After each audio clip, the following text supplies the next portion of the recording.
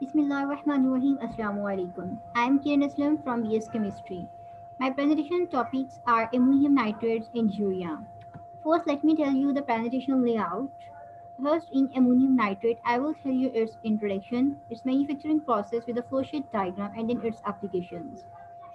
And in the second topic, urea, I will explain its introduction, its manufacturing process with a flowsheet diagram, and then its applications. So first, I want to talk about ammonium nitrates. Ammonium nitrate is a chemical compound with a chemical formula NH4NO3. As we can see from this diagram, it has two ions. First is the ammonium and the second is the nitrate ion. So it is a white crystalline solid consisted of ion of ammonium and nitrate. Ammonium nitrate is highly soluble in water and hygroscopic in nature. It means that it can absorb moisture from the environment. But it doesn't form hydrates, means water cannot surround the ammonium nitrate. If we talk about the bonding between the ammonium nitrate, this nitrogen makes three covalent bond with the three hydrogen atoms, but it makes one coordinate covalent bond with the one up hydrogen atom. And the bond between the ammonium and the nitrate ion is ionic. Next is the geometry of the ammonium nitrate. The ammonium ion has four bond pairs which repel equally to give a tetrahedral geometry. So its bond angle is 109.5 degree. While the nitrate has three double bond pairs which repel equally to give a trigonal planar geometry. So its bond angle is a 120 degree. Next is the production of ammonium nitrate. We can produce ammonium nitrate when the neutralization of the nitric acid with gaseous ammonia. And this reaction is strongly exothermic, means that when this reaction takes place, amount of heat or energy is released. And this reaction is take place in circulating tire. The circulating tire ensures the rapid and thorough mixing of the ammonia and the nitric acid. And sometimes we provide high pressure, and in high pressure the steam is produced, which we can use for preheating ammonia and the nitric acid. In this way, the reactor temperature of up to 180 degrees Celsius can be obtained. Volume of the reactor. The volume of the reactor should be as small as possible because the ammonium nitrate is highly thermally unstable. So its thermal instability is required. Small reactor volume. Pure nitric acid means the nitric acid should free from the chloride contents and awareness of an excess of an acid. So these all three factors are necessary to avoid the thermal instability of the ammonium nitrate. After the circulating chamber, the ammonium nitrate is entered into the evaporating chamber. In the evaporating chamber, we remove the water without supplying the additional energy. And after leaving the evaporating chamber, it is entered into the cooling tower.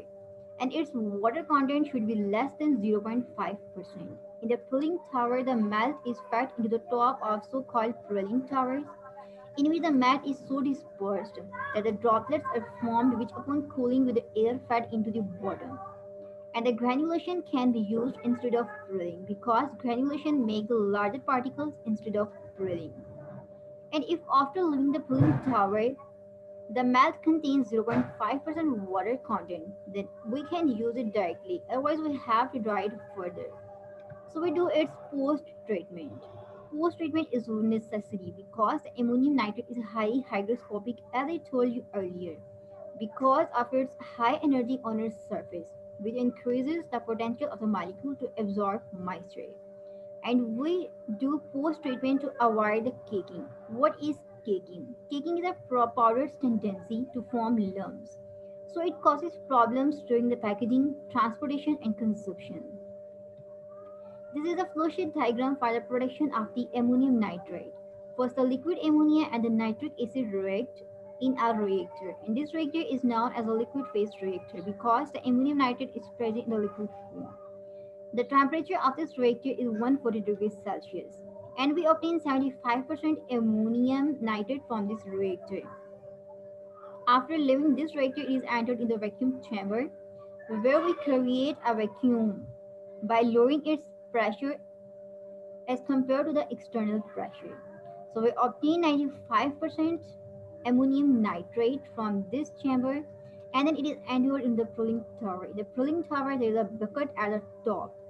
The liquid ammonium nitrate is entered from this bucket and we introduce a cooling air from downward. This cooling air condenses these liquid ammonium nitrate into the solid pills.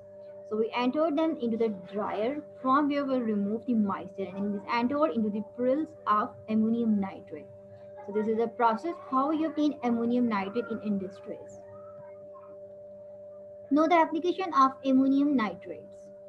We can use ammonium nitrate as a fertilizer because it is less concentrated than urea. An ammonium nitrate advantage over urea is that it is more stable and it doesn't rapidly lose nitrogen to the atmosphere, so it is the best fertilizer. We can also use it as an explosive. Here are some examples of the explosives that contain ammonium nitrate as an ingredient. The first is astrolite.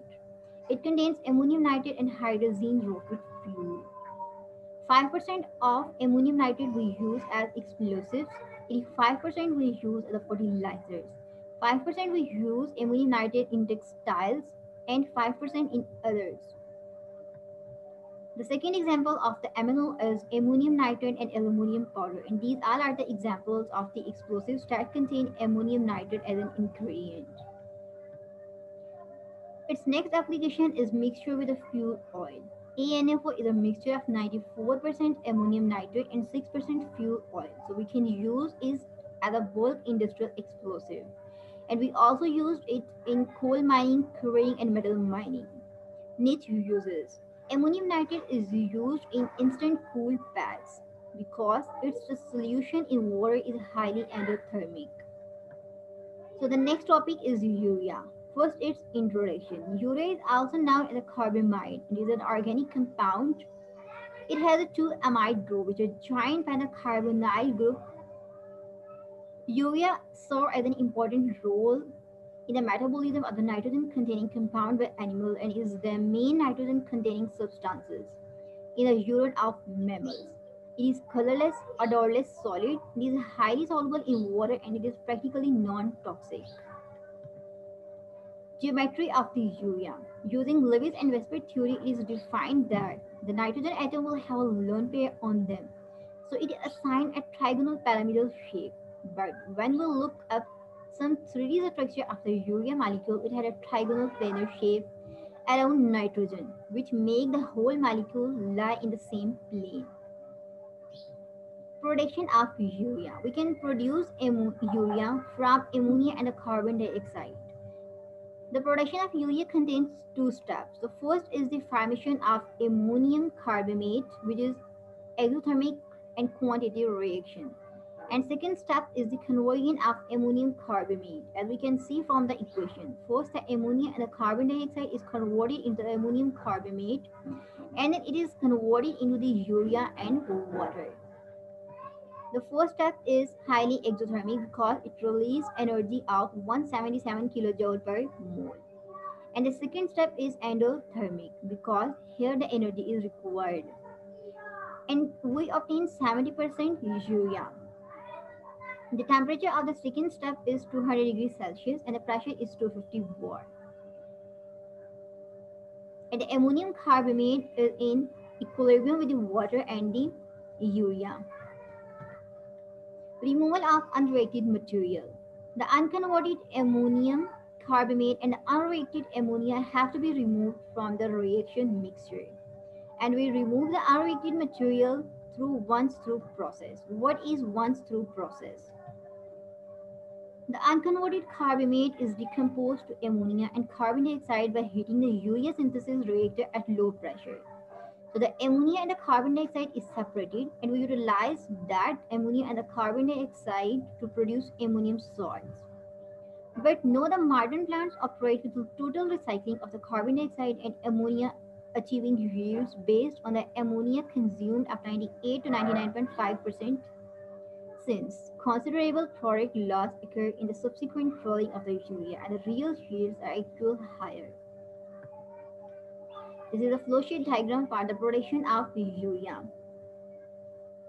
First, the 3 mole of the ammonia and the 1 mole of the carbon dioxide react, and it produces the urea. All urea we obtain in the first reactor, and in other reactors we only increase their concentration, its concentration. So 33.7% urea we obtain from the first reactor, then it is entered into the flash drum from where the ammonia carbon dioxide and the unreacted ammonium carbamate is separated. And again these are entered into the first reactor. Then again they are entered into the flash drum, and with the reactors we reduce its pressure. So from this chamber, the ammonium carbamate, which is unreacted, and the carbon dioxide and ammonia separated and again entered in the reactor. So this is the recycling process, because of which we can obtain a higher yield. Then it is entered into the vacuum evaporator, where the pressure is 60 and the temperature is 135 degrees Celsius, and we obtain 99.7% molten urea. Then this molten urea is entered into the pulling tower. In the pulling tower, there is a bucket at the top, and when these molten urea is entered into this bucket, we introduce a cooling air. This cooling air will condense these molten urea into the solid fuel, and we obtain the pellets of urea. Next, its application. We can use urea as a fertilizer. When it is used in this way, it usually takes the form of granules or crystals. These may be manually distributed by farmer or scattered with the aid of farming equipment. It is also used in fertilizing solutions since it is highly soluble, it is highly water soluble and often comes packed within soil. As resins and plastics. This compound is also frequently used as a base product in the manufacture of resins and commercial adhesives. The nitrogen which it contains make it very strong and can really help strengthen a number of glues and tapes. Livestock feed. We can use urea as a livestock feed because it contains a high concentration of nitrogen, which can generally aid animal growth. So the compound is relatively inexpensive to make and it doesn't cost too much to transport. So these are two factors that boost its popularity in many parts of the world. As consumer products, a number of consumer oriented and cosmetic products also incorporate this substance. For example, hair conditioners or tooth whitening products often use it. For instance, usually a way to help the product stay thick in the tube or bottle. Dish soaps sometimes also include it in at least in trace amounts to help keep emulsified ingredients from separating. So thank you, that's all from my side.